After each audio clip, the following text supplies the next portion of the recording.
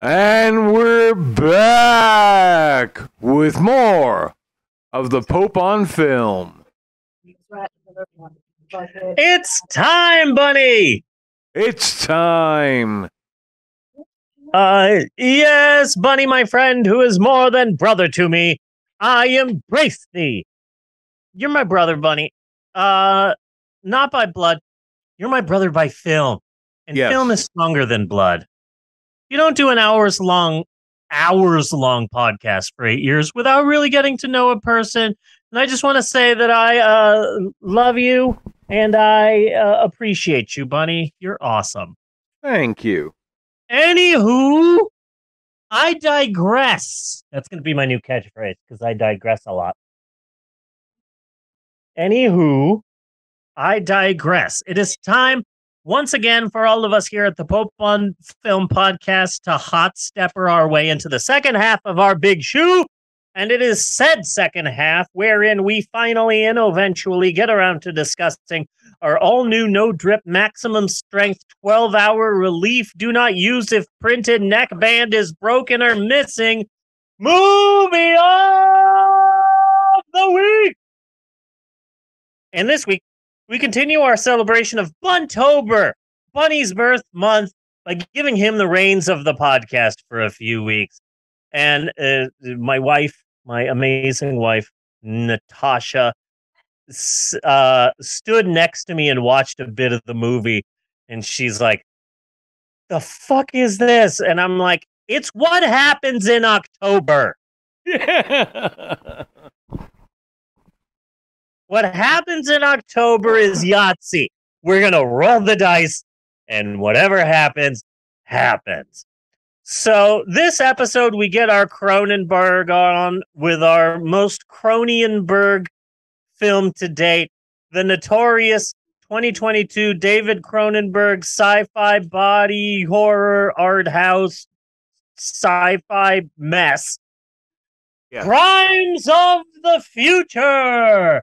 And first off, Bunny, a big news in the world of Hollywood. Oh, look at this. I got a bulletin. You're not going to believe it. Martin Scorsese's next film is going to be called Goodfellas. Ah. But it's going to star Dane Cook and Christina Applegate, and it'll be about a baby duck who gets his head stuck in a stewed tomato. Okay. So that's exciting. Goodfellas, yes. Steven Spielberg just announced that his next film is called THX 1138, but it's actually about Crimea. It's about the Crimean War and the invention of Post-it notes. Really, really strange. Fucking... It really pisses me off that this effing movie is called Crimes of the Future. That really upsets me. It upsets me.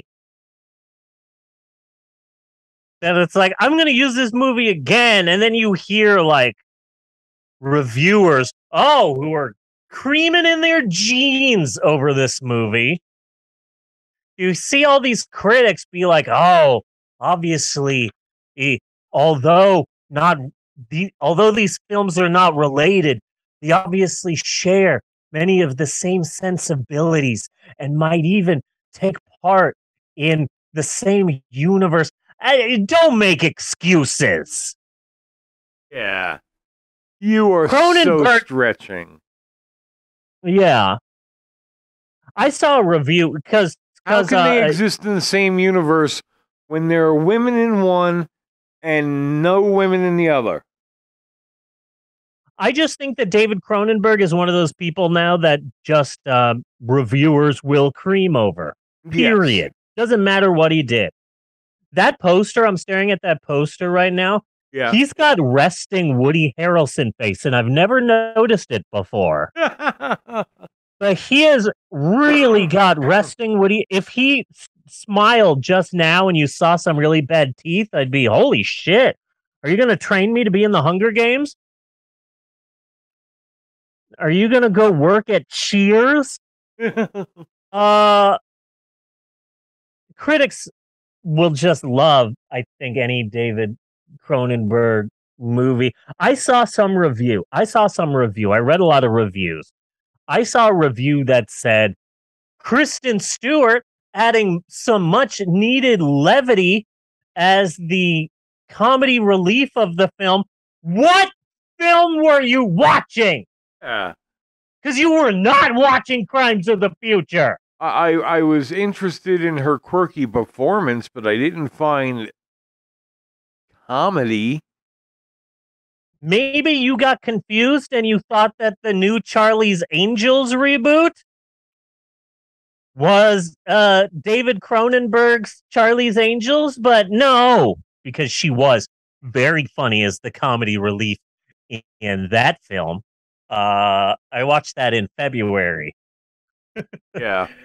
I watched that just in time for Women's History Month. Great movie for Women's History Month. You know, you go girls. So, yeah, I don't know. Again, that's stretching. The Rotten Tomatoes says it best. The critic score for Crimes of the Future is 80%. The audience score, 50%. Yeah. That says so much about the state of movie reviewing that critics are tripping over themselves to like fillet David Cronenberg. But normal people, I feel, a lot of people, like, there's a freaking pandemic. It's still happening despite what our elderly president says. It's still happening and people are still dying. And just because you're not reporting on the deaths that are happening doesn't mean that the deaths aren't happening. People are still dying from this pandemic. And now we've got this monkeypox thing going on. And why is every other article about the monkeypox just a close-up picture that makes me want to vomit? Use a different picture. Sick of seeing monkeypox photos. So you know what I don't want to see? Depressing body horror. Call me crazy.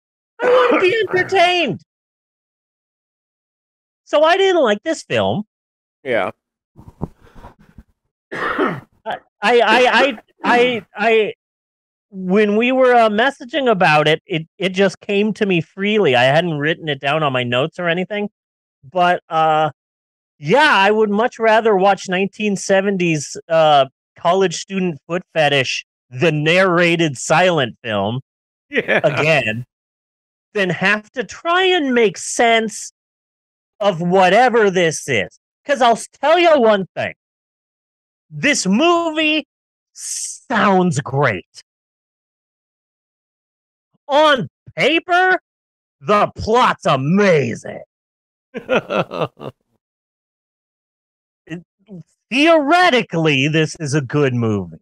Because on paper, oh man, it's the future, and people aren't feeling pain anymore, and people are evolving, and now they can grow new organs, and some people use that as art and get them surgically removed, and it's like science, and surgery is the new sex.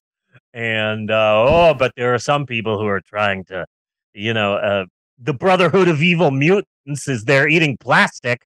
Yeah. And it's like, okay, this is interesting. This is good. But then you watch the film and it's like, oh, okay, this is a great movie to read about, but I just did not care for it at all. And it made me appreciate last week more. Because at least last week was just so bizarre that it's like, ooh, this is interesting. It got to the point where I was hoping for body horror just to sort of like wake me up. And it's like, oh, fucking one person speaking in an accent, another person speaking in a completely different accent. Oh, look, here's a ninth accent, and here's another drab room we're in. Can we start cutting someone up? I'm getting real bored over here. And then, oh, look at that. We're playing with Aragon's intestines. Okay, well, at least I'm paying attention. Yes. But I just didn't care at all. This is the latest film. This came out this year. This is new. Yes. Latest film from Davey and Goliath Cronenberg. Fun fact about David Cronenberg, he invented Rickrolling. He was the first person to say, here is a preview for my new movie. I think you'll like it. Let me press play. We're no strangers to love. Yes, I just invented this. It's called Rickrolling. I don't know what Cronenberg sounds like, but I'm assuming he has sort of like a snooty art accent of, yes, well, theoretically, my films have always been about man's grasping of its own consciousness. That's how I assume he sounds. I found it interesting. I found a lot of the ideas being explored to be interesting. There is no good logical way for us to get there. Yeah. But I was kind of interested seeing this strange different world. Not based in reality at all. And it's like, hey, it's set in the future. You know why? Because they keep telling us and not showing us. Yeah. The entire film looks like it was filmed at Zion right after the orgy. That it's like, we're in Zion, the last place of actual humans. Now let's start fucking. And then once they're done, it's like, okay, let's go back to our caves and go to sleep, maybe have some more sex. Oh, don't bother to clean up. David Cronenberg's going to come in here and just film. Yeah. And that's where the setting of this was. This movie was set in the second Matrix movie.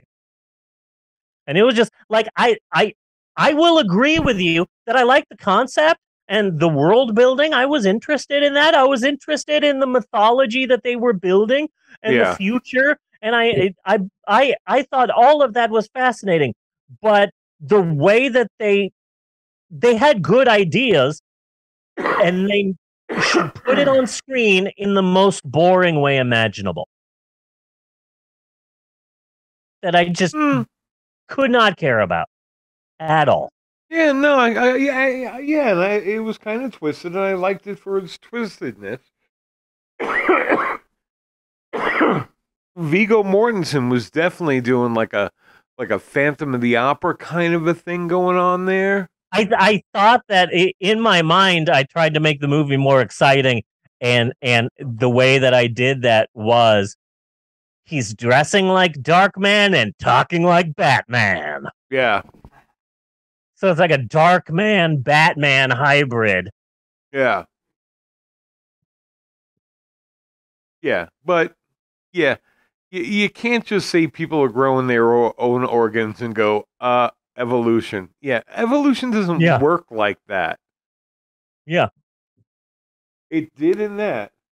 Certainly did in that, but that's not real. Yeah, this is how I saw the film. It felt like Davey Cronenberg was just trying real hard to be Cronenbergian. Yeah. 3 minutes into this film, you get a half-naked boy eating a trash can on a dirty bathroom floor. And a minute later, his mom kills him. We get it. You're shocking. Yeah. Ooh, you can dial it back. We're already watching the film. At one point, Cronenberg just became like a verb. You know? Yeah. And I imagine that's got to be pressure. Like literally, Cronenberg is a way to describe things in Rick and Morty. Yes. Hey, Cronenberg Morty. It's me, Cronenberg Rick. And so his name is just it's kind of like Tarantino in the feet. Yeah. You know? Yeah. So it's like okay, I got this rep for having feet in my movie. Now I got to put in a whole lot more feet. Yeah, I felt like that's exactly what Cronenberg was doing here, and it's like, oh shit! I felt like this is a cinematic version of that old Onion article, Marilyn Manson now going door to door to try and shock people. Yes, yes, and it's like, yeah, that's this film. And Cronenberg is like, yeah, I'm the body horror guy, so how can I make this more squishy? Yeah. Yeah. Yeah, that's how I felt that this was. Uh so in the film, so this film is set in the future. And in the future, people don't really experience physical pain anymore. And I looked into it. I did a lot of reading to figure out why it was that people didn't feel pain anymore. And there's a whole backstory to it, which is fascinating. So let me explain it to you, Bunny. This is how. See, Zydrate comes in a little glass vial, Ah. and the little glass vial goes into the gun like a battery. Yeah. And the Like a Zydrate gun, battery? yeah, and the Zydrate gun goes somewhere against your anatomy. And when the gun goes off, it sparks, and you're ready for surgery. Surgery. Yes. So, and honestly, this is weird, but in 1995, 94, I think it was 95.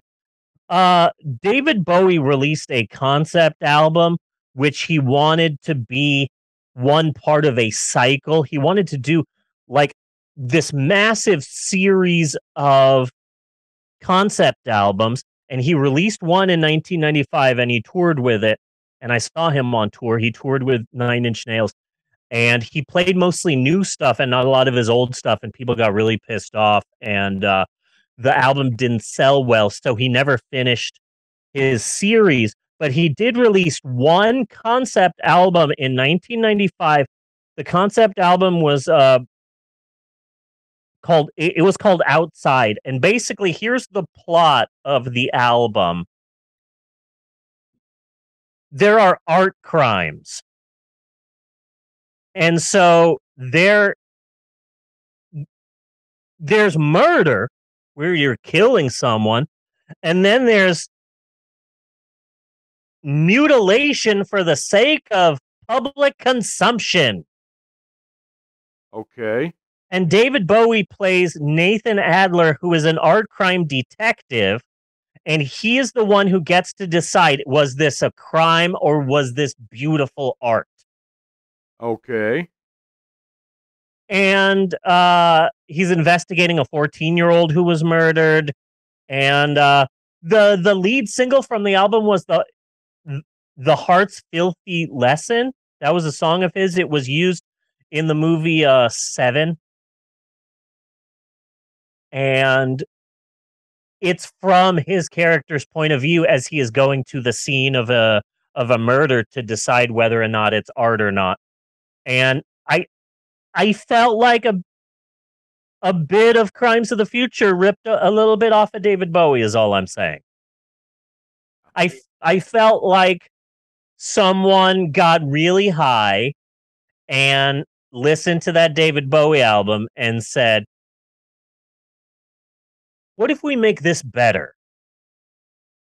And it's a really good concept album, and I really like it. But okay, so Bunny, I feel really bad for saying this. Is there any way that you can explain the plot of this movie? Not in full. Because again, there are just gaping holes. Yeah. In the plots to get to the idea, but apparently they can't feel pain anymore. And some people, I guess, can grow their own organs. Yeah. And they were performance artists. Yes. At least Viggo Mortensen and his partner. Side piece. Yeah, I mean, I didn't get like they really had any kind of relationship outside of the performance art. I felt that they had a relationship in the sense that surgery is the new sex, so they were kind of doing it. Yeah. Even though they never really did it. Yeah. They were doing it because this is the guy who made Crash. Yeah. I love James Spader. There, I said it. freaking love that man. But not enough that I'll actually watch The Blacklist. Okay. Or the last season of The Office. Ugh. That was horrible. I'll never watch that again. So Viggo Mortensen grows his own organs. Like you do. New organs, which you then can go get registered at the organ registry place. The organ DMV. Yeah. Basically. And then they would tattoo the organ, kind of registering it, which is a whole idea and concept, again, which is like interesting, but it doesn't go anywhere. Nope. Not at all. It does at the end because they're like, we're going to autopsy a boy, and wait, all of the boy is tattooed. Yeah. And I was trying to explain it to my wife, but it's like there's no way to explain the plot of this film without sounding like a complete crazy person. But if he, okay, well, we're kind of getting ahead of this. So that's basically the plot. He grows new organs, and then they do a performance art piece where they do a live operation and remove the organ, and there's an audience, kind of. Yeah. It's an audience almost in a peep show kind of way. Yeah. You know, it's like not a lot of people, and it's got a very just grimy feel about it. Yeah, like 8mm. Yeah, like while they're taking pictures with their camera, with their phones and shit like that of the surgery, and ooh, here's an organ we've never seen any before. Brilliant, bravo, bravo. Yeah, and it's like everyone knows him. Everyone loves him because he's such a major, famous body surgery artist. But then when you see him do one of his performances, then there's like 20 people here. Yeah.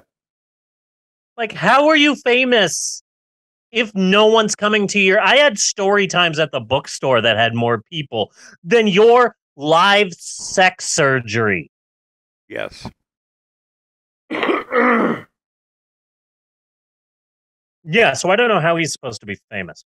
And that's about the plot. There's a guy eating chocolate bars, or at least what looks like chocolate bars. Somebody else steals it and grabs a bite and dies. Turns out he's that kid. He's the plastic-eating kid's father. Yeah. And now it's killed by the mother. Now it's all about how we have to evolve to catch up to our technological selves, so that we would eat the byproducts of our technologies, such as plastics. So there's like a group of people who are trying to evolve to eat plastic, and for whatever reason the government hates that, and if you can eat plastic, you're not a human. And it's like, wait a second. So the people who can magically create new organs are humans, but the people who eat plastic are evil freaks? That's like the pot calling the kettle a pot. Yes. Yes. So this guy talks to Viggo Mortensen. Oh, yeah. About doing a performance piece, which would be an autopsy on his son that his mother smothered to death with a pillow after eating a plastic bucket. Yeah, and if I got this right, but stop here a second. No, stop here a second. If not for this movie, I would never, ever have uttered a line like that in my life, and I think I'm better for it. True. So I still think you're being too harsh on this movie. It's a great idea. It's a great concept. It's just freaking boring as hell. Okay, so here are some of the problems that I have with this film. I don't know what this movie was or what it was trying to say. Aragorn whispers the entire movie. He didn't speak in a normal volume throughout the entire film, so I only understood about 50% of what he said. It's hard to understand the dialogue. Everyone has a different accent, and the settings, it looks like Zion right after the sweaty dance orgy. And it's a few shocking parts of like a guy who's all ears and live organ transplants. Yes. But in between that are a bunch of people saying things I can barely understand. Yes. And like, I just don't care. Well, again, like Kristen Stewart, I was really kind of appreciating her performance, but I never understood a fucking thing she was saying. Mm-hmm. I can't even understand the Americans in this film. Yeah. Let alone all of the freaking I just had the hardest time with this, but I will say, okay, just the general idea and plot and art surgeries and growing limbs and a group of radical evolutionists who are trying to eat plastic and they have a dead body they're going to autopsy. Okay, yeah, all of that sounds great. It didn't look great because it was just boring as hell and I didn't like it. Yeah. I don't have time for pretentious crap about futuristic surgical sex and plastic eating. And is all that surgery like covered under their health insurance? Great question. Great question. I mean, that's not even mentioned. Or can they just afford it because they're rich artists? The thing is that if you replace the surgery with anything else, it in the future, people will get sexual gratification from rubbing potatoes together. I have no idea where I was going. I am pretty high right now. I don't know, but I am interested. I am interested in that. Now, just picture that. Picture people rubbing potatoes together. Yeah, that feels more like the 1970s Crimes of the Future. As if this was the most orgasmic experience they've ever had. Yeah. In their life. So I feel that this movie was just shocking for shocking's sake.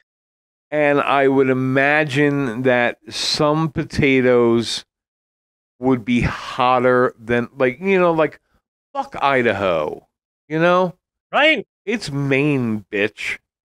I get all of my potatoes from Bombay, India.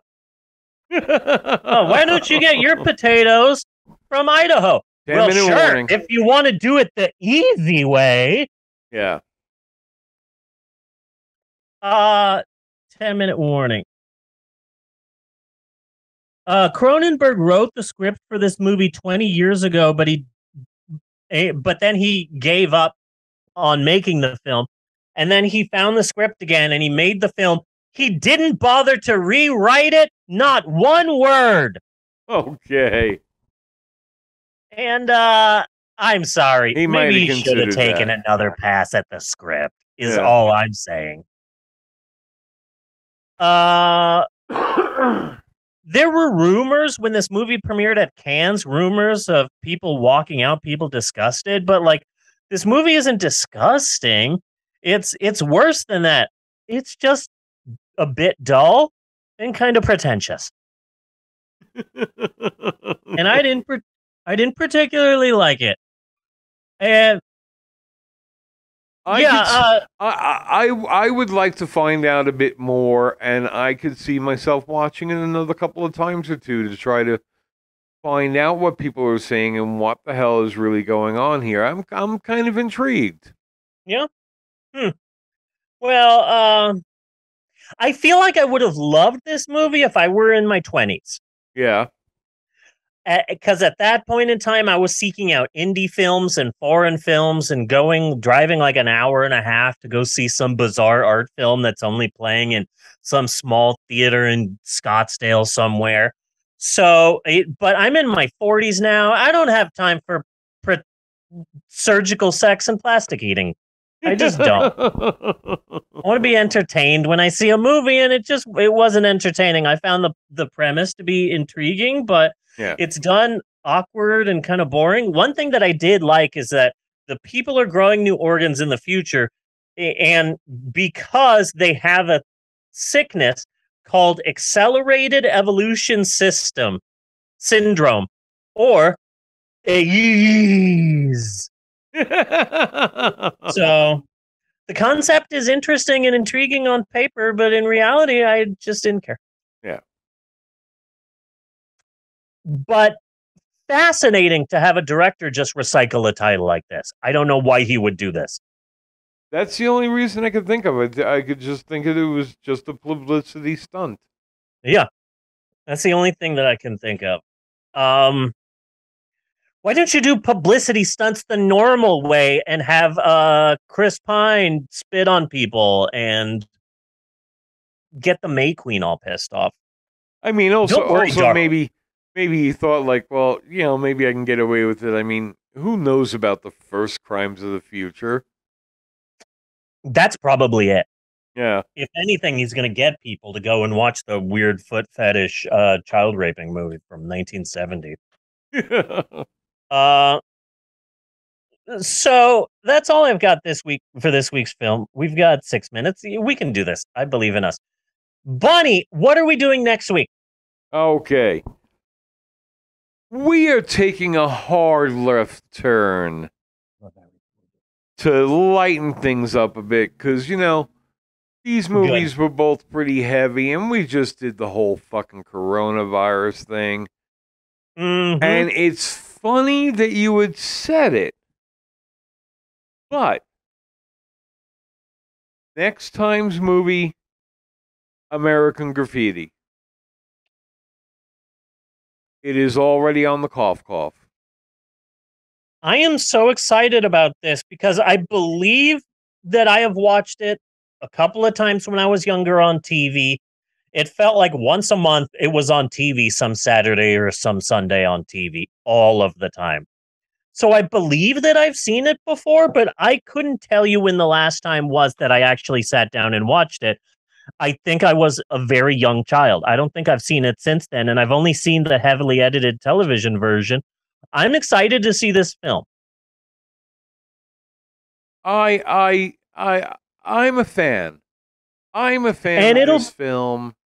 And it'll be a nice change of pace from the last 2 episodes. And it gives us an opportunity to trash George Lucas without having to watch another Star Wars movie. Ah, yes, thank you. Very much. So it's like a back door to some good old-fashioned George Lucas hate. Heck yeah. That will be fun. I believe this movie was made back in the before times, in the long ago, when he had a neck. Yes. Before he became No Neck Joe. So that's going to be next week. We're going to be watching American Graffiti. That's going to be fun. But now that I'm looking back at this week, the highs and the lows, Kristen Stewart, the diarist. Joe Biden being as old as Casablanca. I gotta say, I think this has been a pretty good episode of the podcast. This has been a damn good episode. Yes. Okay, good. I was hoping you'd say that because I felt the same way. But I didn't want to say anything because I feel like you're the person who makes that distinction and not me. And so, but yes, I concur with your assessment, good sir. So until next week, I am Bunny Williams. And on behalf of Mal and Eleanor and Maxwell and my wife, Natasha, who really helped out in the monologue, I just want to say thanks for listening. And we will see you next week, you godless heathens. And you douche waffles and poopy tits. And you loot llamas. And you booty. And you booty? Man, okay. Okay. Do do do do do. Do do do do do. This is the Johnny Carson theme. Do do do do do do. Skitty pop a doo wow, cut and print. And put it on a cookie. We lost the microphone.